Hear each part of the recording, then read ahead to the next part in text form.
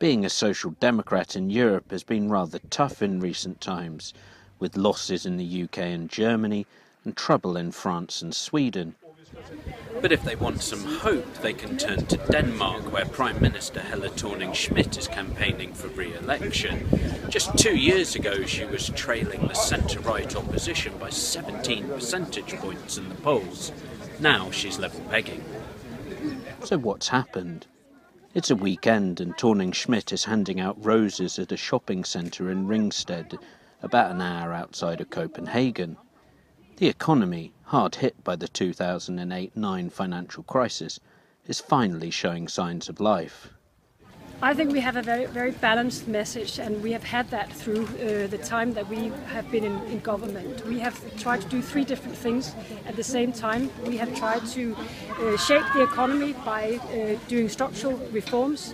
We have tried to make a good business climate for our enterprises, also our small and medium enterprises, where we have lowered taxation and given them better opportunities. And at the same time, we have had very big focus on a social balance, which means that we have given tax reliefs to single parents. We have helped the elderly people more, and we have had a clear focus on having a social balance, even though that we have dragged Denmark out of the crisis. The Social Democrats' campaign also puts Thorning-Schmidt at the centre of its message in the battle against her centre-right rival Lars Løkke Rasmussen. So does her success hold any lessons for European Social Democrats? I don't think I'm in a position to give anyone lessons on anything.